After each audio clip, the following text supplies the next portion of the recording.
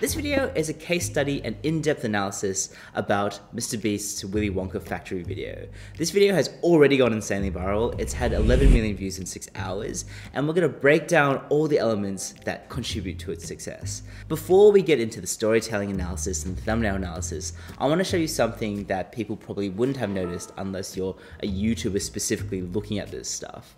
MrBeast uses a cross-platform strategy, which means that he will often tease his videos before the video is released. And he's done this with Squid Game. He does this with his really big videos where it inherently goes viral. So on his Shorts channel, you can see that 12 days ago, he actually posted this video, a sneak peek of my chocolate factory. Welcome to my recreation of Willy Wonka Chocolate Factory. Follow me. Come down the road. What's up, boys? How's the candy doing today? Probably can't hear him. The river's loud. This is just a small part of the factory. I wanted to give you guys a sneak peek. My video in a couple weeks is going to be insane. And even this has some storytelling elements which make it a good video. So for example, it has that immediate humor with Chris licking the lollipop. It's really this novel like cut to demonstrate the different pieces of it. And that would get you very excited for the video. This video had 7.7 million views.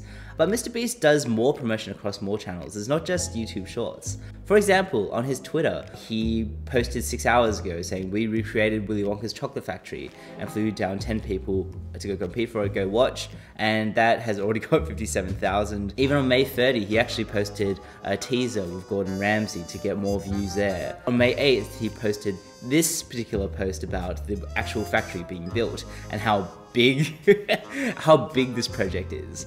This video about his chocolate factory went viral as well, having 128,000 likes with 3.4 million views. And this strategy has been ported over to TikTok as well. So his same YouTube short as before actually has 17.7 million views on TikTok. And then he's got another one on TikTok with Chandler doing something. You're assigned to take panoramics of your bugs. On Instagram, he's posted the Willy Wonka thing again, but this time what he's actually done is he's posted that live. So 6 hours ago when the video was posted, he cross-posted the Instagram at the same time simultaneously.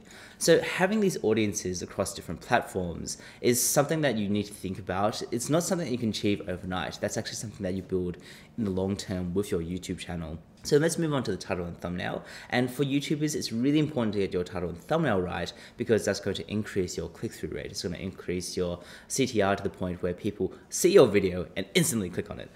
But the thing is, even if you tease the video enough, if you don't have a killer title and thumbnail, then when people actually find it on their YouTube feeds, because it goes viral later, they may not actually click on it. And so what is it that makes MrBeast's thumbnails and titles so successful? Let's start off with the title. I built Willy Wonka's Chocolate Factory. The title is so short and to the point. It passes this water cooler test of, if I wanted to tell someone else about this video, I know exactly what words to tell them with, I watched a video by MrBeast. He made a chocolate factory. I watched a video by MrBeast. He became Willy Wonka. And by keeping it shorter and more concise like this, you know exactly what you're getting into when you're watching it. Let's talk about the thumbnail. The thumbnail follows these really good principles which really grab the viewer's attention and also make them realize immediately what the video is about. MrBeast uses this style of thumbnail quite a lot. So the idea where you've got him on the left-hand side and then some grand thing on the right-hand side which you're interested to click on. So here, it's obviously him with the Willy Wonka factory. You can see in other videos he's had, for example, the Squid Game one is him plus the Squid Game participants, him here plus the Lamborghini. He often uses this thumbnail style to be like, hey, I've got this thing I want to show you and this is the cool thing. You got to click on the video to watch it. He's only used 2 elements in the thumbnail, and so something that's really important is not to try to use too many elements to get viewers confused.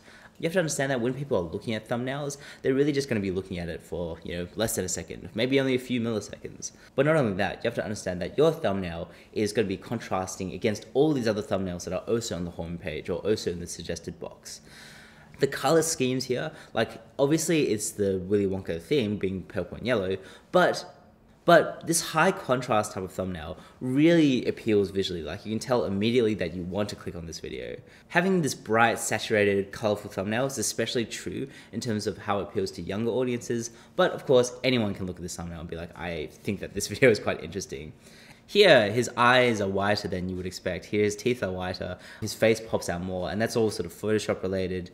Similarly, the Wonka part of things looks like it's a semi-realistic thing. You can't have it look completely like a cartoon, because then it would be like, oh, like this video is just a cartoon, which is not. It's like he actually made this chocolate factory. Having this emotion of wow is like this emotional valence that makes you excited to click on the video. And all of this, by the way, is just happening within a second.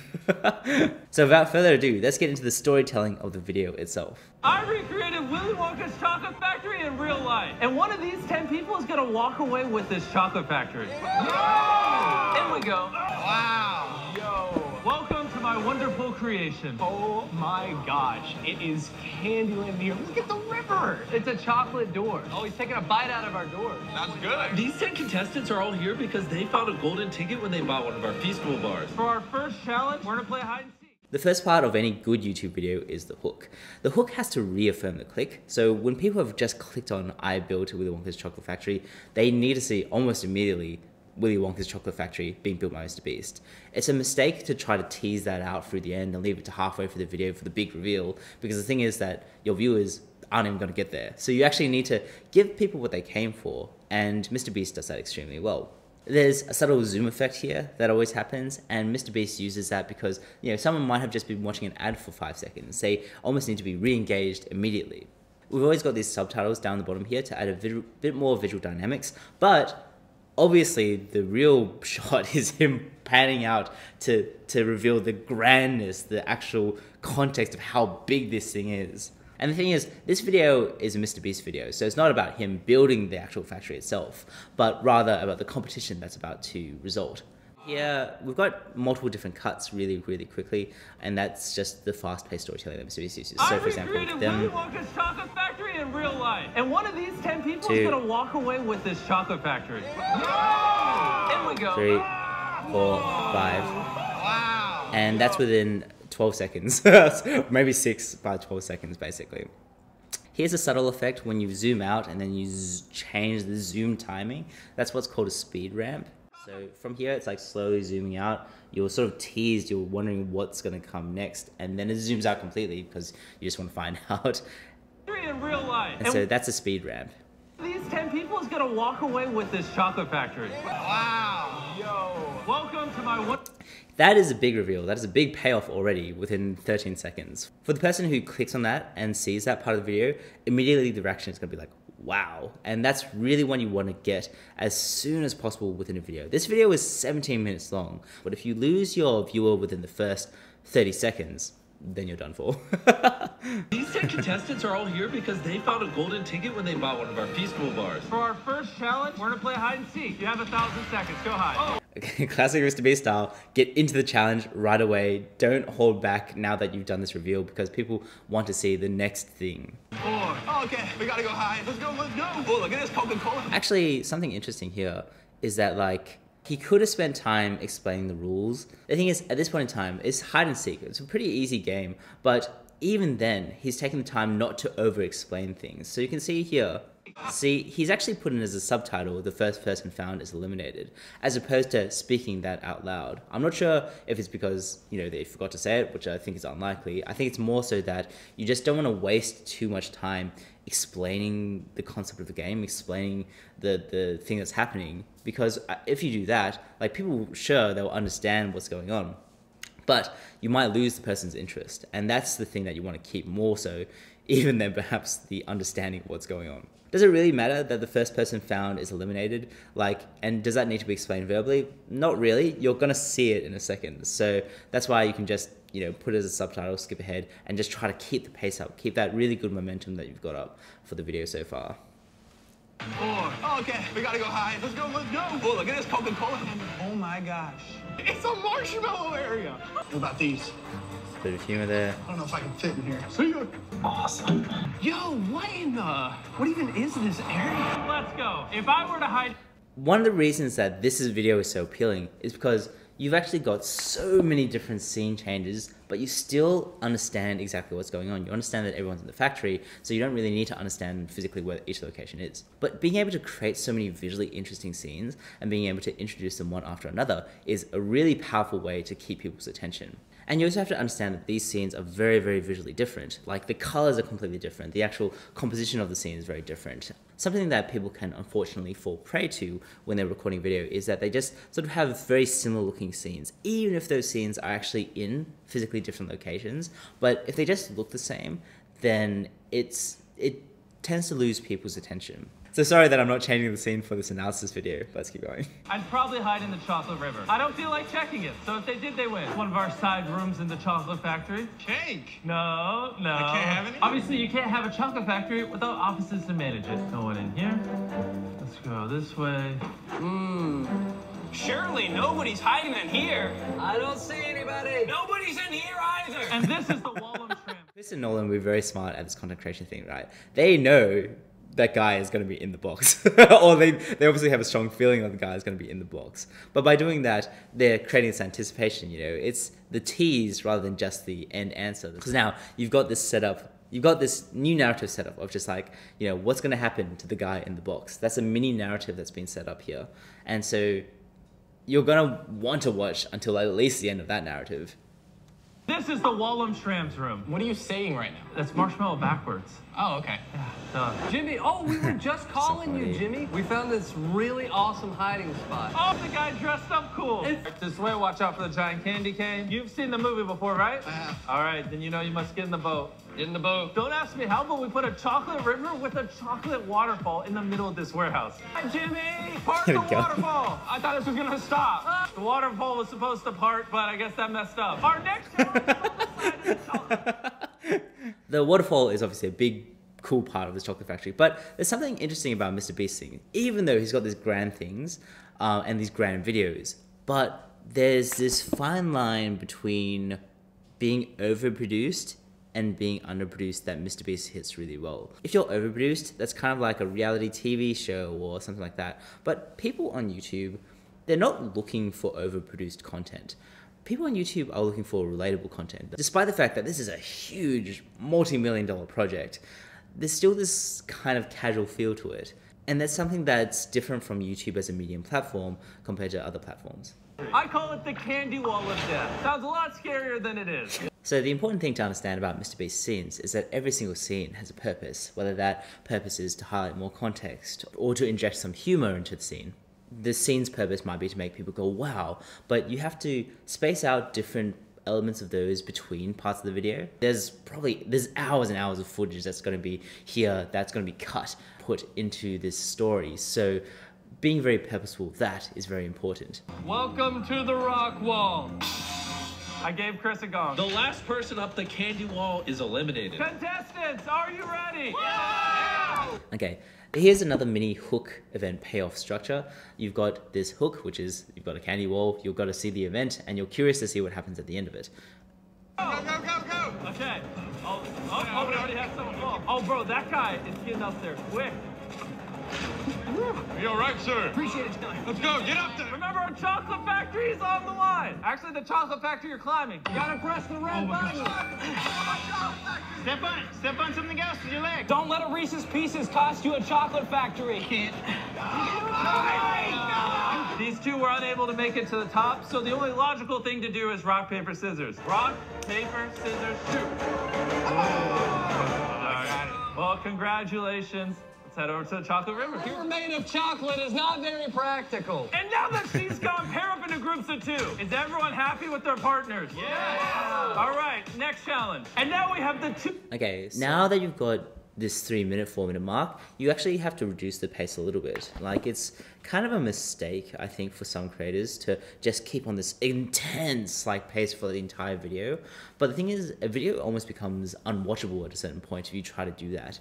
You're still keeping at a good pace, don't get me wrong, but if you have no contrast between the super exciting bits and the other exciting bits, then I think that the really exciting bits aren't really going to be highlighted that much. Greatest eaters in the world, get out the way. Excuse me. Matt Stoney and Joey Chestnut. And they're gonna demonstrate the next challenge. Bring out the chocolate! Not this chocolate. This is our chocolate bars that you can order online. And we have 2 brand new Feastful bars. Milk Smooth chocolate and integration. Can you show us how to speed eat this? Absolutely, yeah. Hey, all you guys should take notes. That's insane. I feel like I'm gonna throw up just watching them. I think you all get the gist. Last team to eat the chocolate bar is obviously eliminated. Begin the contest. This is something that I've thought about also with some of my channels too, which is the idea of having an integrated sponsorship. Now, here, it's almost like MrBeast has created his own product placement, and he can do whatever he wants because it's his own physical chocolate bar that he's created. Something that's interesting about YouTube is you're trying to keep people's attention, but you're also wanting to perhaps plug products or talk about products, right?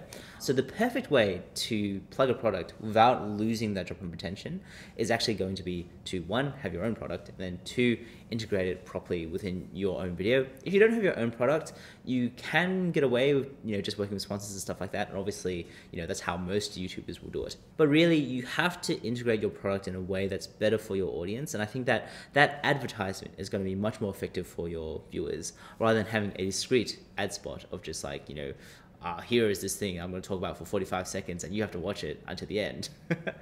But if you can have this really smooth integration, in MrBeast's case, he'll usually put it in terms of a game as well that's going on at the same time, so that you want to get to the end of the game whilst the ad sponsorship is going on. And so you see this in the Squid Game video as well. I'm going to re-upload the Squid Game storytelling analysis to this channel because there's a lot of really good stuff in that as well. Challenge has officially started. 2 people will lose. You guys literally saw what you have to do. Shove it in your mouth and then shove water in your mouth. Keep it going, keep it going. I think they've made the most progress so far. I'm lactose intolerant. That's dark chocolate, not milk chocolate, so you're good. I'm good. Yeah. There's a chocolate factory on the So line. good. I've been trying really hard to lose weight. This is like counterproductive. It's getting hot. Hey, we got it. Those 2 guys are getting close. It's kind of now or never for you guys. They are about ready to finish. You guys have to go fast right now. There's kind of now or never for you guys. Just little stuff like that tries to increase attention by making the competition seem close. I mean, it's this increased sense of urgency that really adds a lot of tension to the scene. Make sure you watch the end of the video because I have a special surprise guest that will blow your mind. If you see the Twitter posts, you know exactly who this surprise guest is. But anyway, I think the watch to the end of the video thing is another technique that MrBeast often uses. You can't just say watch this to the end of the video, you're going to be really surprised. You're going to have something quite specific with that incentive for someone to watch. I guess you could term this incentivized retention. It's watch this much and then you'll be rewarded with something specific. And this incentivized retention idea is something that MrBeast uses a lot. I think it's something that really good creators use a lot as well. The final 6 contestants are outside. And can you guys take your blindfolds off and look to the right? This is the world's largest bottle of Coke. Chandler, can you hold my cane? Yes. And there we go. Editing is cool. How'd I get up here? If you land the world's largest Minto and the world's largest bottle of Coke, you win. Don't forget this building, everything, is on the line. This is $500,000. Well, I mean, if not more. This is an amazing idea. It's so interesting because you know what's going to happen with Coke and Mentos, right? So you're going to watch this until the end, but also you want to watch the competition because you don't just want to watch the Coke and Mentos sprouting up. You want to see who actually physically wins this competition.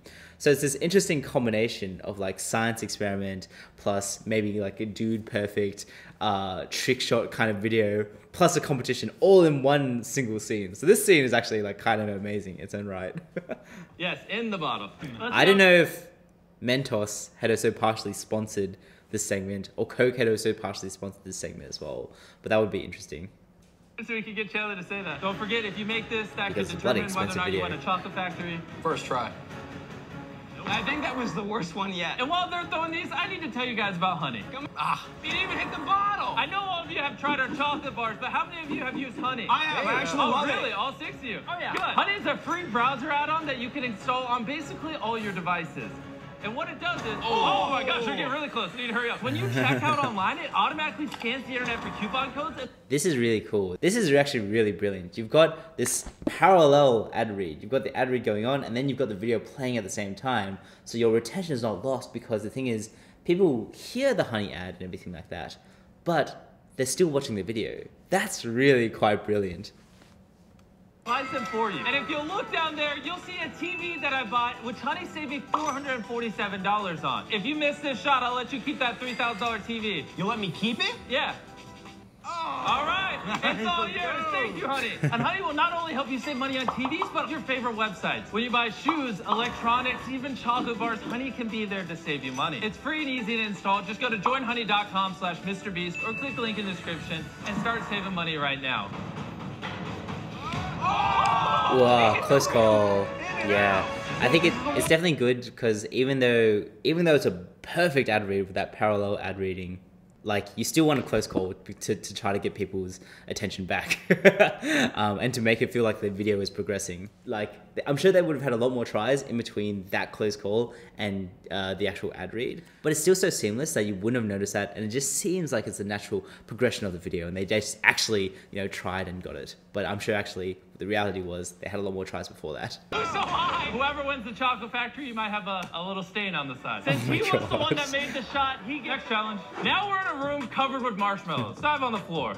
Oh. Did that hurt? No, not at all. And in front of each of the contestants, I don't trust you with the flamethrower. Can you stand just a little more that way? And in front of each contestant, it's a little peppermint carousel. Can you all stand on it? The challenge has officially begun. Whoever falls off first loses. They're spinning faster. They all kind of look like NPCs, in the character selection where they spin. You know what I mean? If you step right while you're doing it, and it'll help you with the sickness. Like, because you don't have to spin, you can just step in place. Don't trust Jimmy. I don't trust that. That seems scary. Oh no,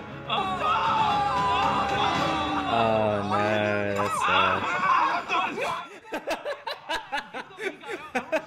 The unexpected marshmallow. I spent a lot of marshmallow. money on this. Oh, look at him over there. I can't feel my toes. There's 4 toilets behind me. 3 are real, 1's made of cake. Whichever person picks the cake one is eliminated. So if they're right, they're wrong? No, they have to be right about the wrong one. I'm not joking. One of those toilets is... This is okay, you won't know this from this video, actually. It's impossible to have determined from this video. The cake or not idea is actually a concept that's trending on Netflix right now. And so you may not actually even know the cake or not concept, but a lot of research has obviously been done into this video. This concept is inherently itself a viral concept, right? It itself can be like, oh yeah, MrBeast did this cool thing where there were 3 toilets are real and 1 was pretend, and it looks so real, it was crazy. Just creating a lot of little viral moments like that, the Mentos one, for example, as well, the Chocolate River, is all this like stuff that you can very, very easily pass to other people via word of mouth. That's gonna make this video extremely good in the long term.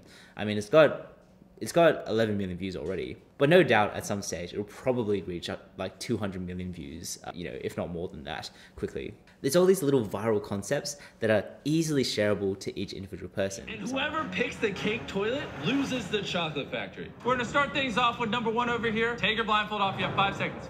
5, 4, 3, 2. All right, so you're picking toilet number 2. Stand in front. Pretty subtle there. Like, this is a throwback that's for the people who have watched the Squid Game video. It's just like that little callback of like the Squid Game circle, triangle, square thing. And, it's not really to make people who haven't watched the Squid Game video be like, oh, like, what's that symbol? It's more so that people will comment on it and then be like, hey, like, I recognize this. So people get that feeling of, I know the MrBeast channel this well. Like, I am a fan of the MrBeast channel, and so I recognize this particular symbol. So having those little audience branding symbols and stuff just makes your viewer feel like they're more included, as opposed to this is just a video made for the masses and I am one of the masses, even though, 11 million people have watched this already. 4, 3, 2. All right, so you're picking toilet number 2. Stand in front of it and face this way. Now we have number 2. Are you ready? Yep. Take the blindfold off. 5, 4, 3, 1. Okay, go for it. All right, that leaves only toilet 3 and 4 left. 5, 4, 3, 2, 3. Okay, you picked toilet number 3. So I hate to break the news to you, but there's only 1 toilet left, so you can just go walk in front of it. 3 of these toilets are real. 1 is made of cake. Can you guys sit down? Oh, yeah. Oh! Everyone, his toilet was the one made of cake. No. Oh my God, the cane. The cane is no more. I don't know if you guys have ever made a toilet out of cake, but this took forever, so please subscribe. Can you flush that? Deal. It's a very quick reminder to subscribe as well. The timing of the subscribe and when you put the subscribe is going to be important. Some people, for no reason put the subscribe, be like, if you like this video, like and subscribe, and then they go on with the actual video. So that's too early. Putting it too late means that you may not actually have, people that are there to do the subscribe, because you only got like 30% of retention already by the end. So having it somewhere in the middle is probably like a sweet spot in terms of subscribing, if that's something that you're aiming for. Similarly, the ad as well is also in the middle of the whole video rather than at the end of the video. I'd go at some point if I was going to win. Have fun in Arizona. I'll see you soon down there. Oh my gosh. Wow, I don't know if this is wholesome or not. Hey, don't worry, Jimmy. Being a boat captain's a piece of cake. And we have one final challenge left that will decide which one of you walks away with this chocolate factory. We have... Okay, if you watch to this point in the video, you're definitely going to watch the rest, right? You've got 3 contestants left. You know what's going to happen. The 3 visually represented there. You know they're going to get eliminated. So you're going to watch the rest of the video at this point. 3 contestants. And what better person to decide which one of you wins the chocolate factory than, come on in, Gordon Ramsay. How's it going, man? The big And as reveal. you're probably guessing, the final challenge is a cooking challenge. And they have 45 minutes to make a dessert for Gordon Ramsay to judge. He'll be judging on looks and taste. Begin. Yes. Okay. Don't forget a chocolate factory is on the line. I don't normally do these cooking shows. What do we do now? So this is a tough one, by the way. I'm starting off with a funfetti cake. How much chocolate are you putting in there? I'm gonna keep the chocolate out of the funfetti cake. It's gonna come in at a later moment. A later moment. We haven't got much time. We only got 45 minutes. Are I'm a you, little stressed out right now. are you okay? I'm good, I'm good. He makes everything so much more intense. I love it. What? Gordon will now begin judging all 3 dishes. He's going to give him a score 1 out of 10 on looks and a score 1 out of 10 based on how it tastes. Person with the highest score at the end wins the chocolate factory. Justin, describe the dish. This is Rocky Road on a cone. I melted the marshmallows on top. I had a marshmallow at the bottom because I didn't know what to do at the bottom, so... I don't know what looks worse, the one at the bottom or the one on top. So visually, it looks a little bit pedestrian. I'll take that. It looks like you've dropped it. I'm gonna give that a 5 out of 10. Right. So 10 total. 10 total. All right, here's a 10 out of 20. It looks like a bomb's gone off here. What happened Not only there? that, it looked great before, and then the last minute, he somehow managed to ruin his whole creation. On top, I have whipped cream that's actually melted. It's not there anymore. And then I've got caramelized bananas sitting on top of coconut-covered, chocolate-covered marshmallows. Have you ever heard the word stop? I was thinking the same thing. Yes. Yeah, so visually it looks a mess. 3 out of 10. Oh. Taste-wise, what's the liquid? Why is it gone all liquid? What do you do? The syrup flooded out, and it was just too much. It's good? No, it's not. I know it's not. Right. You have no way of winning, so... Thank you, guys. It was a lot of fun. It was really nice to meet you. Oh, we went out, we bought 10 Teslas, loads of cash, and all these prizes you see on the screen. And prizes aside, unlike Hershey's, these bars only have 4 to 5 ingredients and just genuinely taste good. Go to peacefuls.com right now and order some chocolate. Only problem is the chocolate river is deteriorating, all the candy is going bad, there's probably a million plies in there, and it costs a lot of money to upkeep. So I'll be right back. Right here is $500,000 in cash. Will you sell me your chocolate factory for $500,000? Because if not, it's probably gonna cost you over $100,000 a year to maintain. I've never seen so much money in my life. Will you buy this off of me? Yes. For $500,000? Of course, right here. This is mine. If you hand me this, you can put this money in your car. I officially hand it to you. Okay. Oh my God. And then it ends. It's an amazing video at the end with a pretty amazing payoff. I think that adding Gordon Ramsay really added that bit of intensity and interestingness because it almost feels like there's like a separate mini video within the main video, right? And I think that's probably one of the beauty of MrBeast's retention is that MrBeast's videos don't feel like it's one long video. It feels like it's a whole bunch of really interesting mini videos with some narrative thread connecting them all. The end, as always, is going to be extremely quick. And this video is an extremely good video to learn good storytelling techniques because being able to do that gives you more retention, and being able to get more retention gets you more views for your videos. If you want to take your YouTube videos to the next level, I've actually created a course just about YouTube storytelling for retention. Here we go even more into depth about what makes a good hook, what makes a good structure of a video, the language you can use, and viral idea fundamentals. So definitely check it out. Links in the description below. I promise it's really, really useful. And don't forget to subscribe if you want to see more case studies like this. This is Darby Analysis channel. I'll see you in the next video.